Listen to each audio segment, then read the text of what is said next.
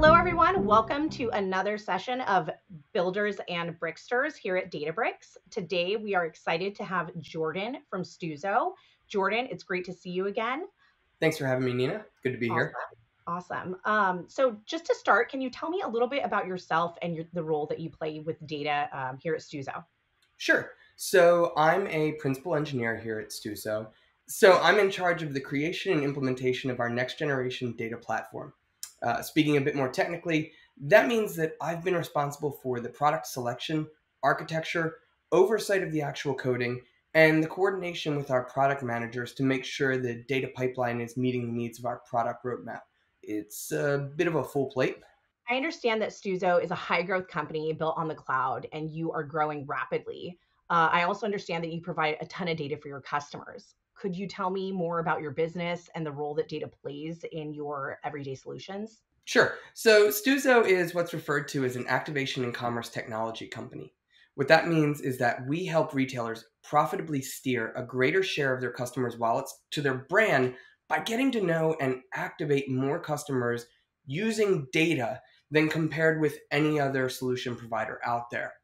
Which, based on that language, I'm sure you can guess that means that data is really important to us. Yeah. Specifically, our goal is to always use the data that we have to help our customers continually and reliably optimize their outcomes that they see from our system. That sounds awesome. So, Jordan, how has Databricks contributed to evolving your data approach? Can you tell me more about your journey using Databricks? Sure. So, Databricks has pretty much formed the foundation for our next generation approach that we're deploying right now. Having a platform that manages orchestration of our data streams while also providing data ops functionality and tooling like Delta Lake, it's really allowed us to focus less on the infrastructure and overhead distractions. And as a result, we've been able to focus more on important stuff like the cleansing and standardization of our data or the actual extraction of insights that benefit our customers. It's really made it so that we can focus on the problems at hand and not on the chaotic noise of the background. Okay. And then I also understand that you have evolved your data in a very, very short amount of time, and you have laid the next stage of innovation. Can you tell me a little bit about how your relationship with Databricks and using our products has helped you with that? Yeah, absolutely.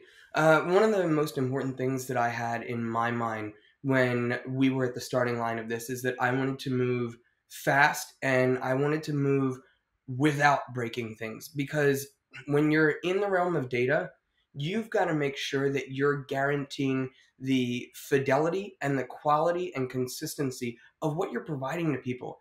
And I've always taken that as something that is just really important when working with this stuff. And Mhm. that means that I started with just utilizing the components that Databricks had available. Terraform was important from jump to get us so that we could have the components available in the cloud when we needed them without a whole lot of work. From there, I utilized the Delta IO library to experiment, iterate, and test our pipeline code locally. And I say that with emphasis because it was really important to test while we were iterating so that we didn't even have to just launch a cluster to find out if things could work. We Mhm. utilized the tools that Databricks has available so that we could do that close by and quickly. And then from there, we relied on the repos API to make it so that we could easily integrate our entire CI CD pipeline with the auto deployment of this stuff so that we didn't have to worry about that. And we still don't have to worry about that. Yeah. A regular day for me or the rest of the team is cutting code, testing it, reviewing it, shipping it, and then this stuff just works and it's merged right into the pipeline as part of the next run. That's really great to hear. We are always excited to hear about successful use cases, and that was well explained, and thank you for that. So, Jordan, tell me a little bit about how Databricks fits into your architecture at Stuzo. So we utilize Databricks to capture changes in our application data without putting additional load on our platform. From there, we rely on Spark streaming to stitch together the stages of data as they move through the medallion process. Once we have all of this enriched and refined data stored in our Delta table driven lakehouse, it's finally ready for consumption by our users. I'm also curious. So, where is Stuzo focused next around innovation? Like, what do you guys think, and where are you going? Will Databricks impact those challenges? Oh, absolutely. Um, as I said, our big thing is about optimizing the experience that our customers have. And when we talk about the future, we're always focused on making it possible for people to retain the high value that they get from the software, but we're also looking at making it so that they can do it in less time with less steps and less work. Arthur C. Clarke's law around magic, the idea that anything done with sufficiently advanced technology is indistinguishable from magic, is something that's close to our hearts. And that means that we're going to be squeezing the most juice out of tools like DLT, tools like ML Flow, to create these features and functionality that are that magic. That was really great. I really liked hearing that. Um, well, okay, so if you were to give advice on best practices to someone maybe just starting in data or starting with Databricks, what advice would that be? What route would you suggest that they go facing similar data challenges that you have faced in your experience? I think first and foremost, you've got to start with knowing your requirements. Nobody's going to ask an engineer to build an application without helping them understand the requirements for that app. And data pipelines and data platforms should work the same way.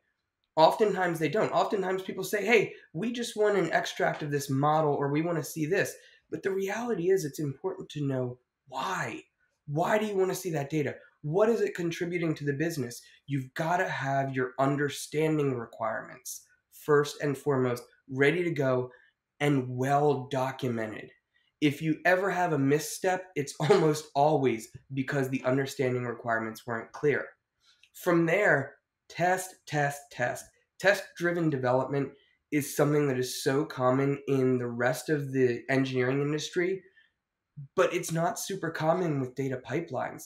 And you gotta test before you ever launch your first cluster. And then finally, once you get this stuff out there and running, monitor your platform. Data ops is still really early on, but that doesn't make it any less important. The last thing that you need as somebody that's writing data platform code, running or managing a data platform, is to have your users or customers telling you when something is wrong. You need to be the one that knows when there's something going wrong and you need to get ahead of it because that's how you maintain and keep trust.